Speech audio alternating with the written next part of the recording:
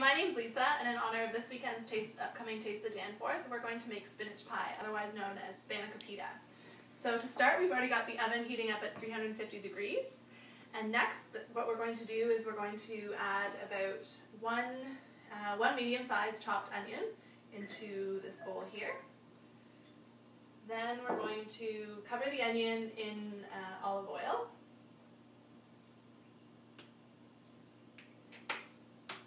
And from there, we place the bowl into the microwave and heat this up for about 1 minute until the onion becomes soft. Take out the olive oil and the onions. And from there, we're going to add the next set of ingredients, which we're going to add approximately 500 grams of ricotta. Then we're going to add about 500 grams of feta.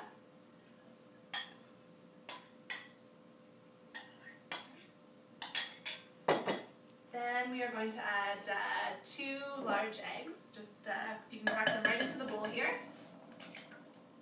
just like that.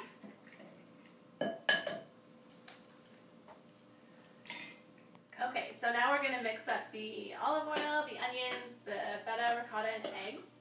And once this is all mixed up, we're going to add the spinach. And working the taste that I've worked on the Danforth for a number of years, and have also partaken in and worked at the Taste of the Danforth.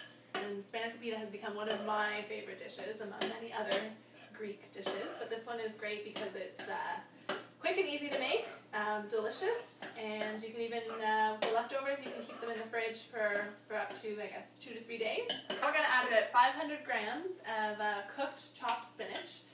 You can either use fresh spinach or frozen. If you're going to use frozen, make sure that you drain it before you add it into the mix. Okay, so once you've mixed in all the spinach with the rest of the ingredients, you add a few fresh herbs and spices. So I've already added some of those things, and that's about a 1/4 teaspoon of fresh ground pepper, 1/4 teaspoon of nutmeg, and then one of my favorite additions, if you can get it, is some fresh dill. It just adds a lot of flavor and is one of the best parts of the dish if you've got it on hand. So some people find phyllo pastry a little bit intimidating, but I learned a great trick from my mom when I was younger, and that is once you've got the phyllo pastry out of the fridge or freezer, lay it out and put a damp towel on top, and that keeps it moist and easier to work with. So now we are going to start with the phyllo pastry here, and pretty much it's about four layers on the bottom and 4 layers on the top. So just a little bit of patience with the phyllo, and just lie one layer here in the bottom.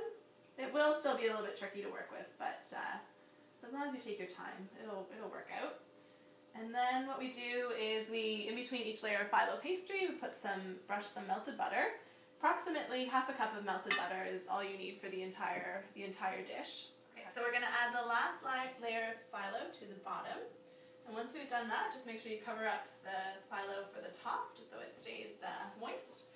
Then don't put any butter on the last layer, and we're going to add all of the ingredients right into this pan here. And just sort of spread it out evenly, make sure you've got every corner covered. There we go.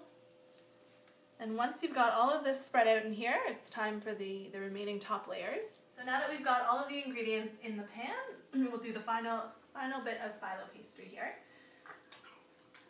And sometimes the longer it sits, it still does get a little finicky. See, these pieces have split here, but no worries. These can still usable, still ready to go.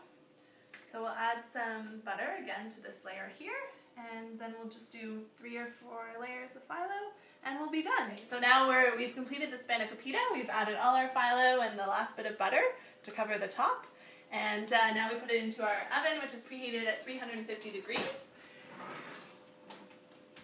And we'll put it in here for about 45 minutes, and sometimes it might take a few more minutes than that. Just always double check and see if it's nice and golden and crispy on top. Okay, and now it's been about 45 minutes, and our Spanakopita is nice and crispy and golden on top. So we're going to take it out and let it sit for about 5 to 10 minutes. Just have it cool down, and then that way, when you slice through the phyllo, it's a little bit easier. And once you've let it sit and you're ready to eat, just cut the Spanakopita into squares, and you can serve with pitas and dips or a lovely Greek salad.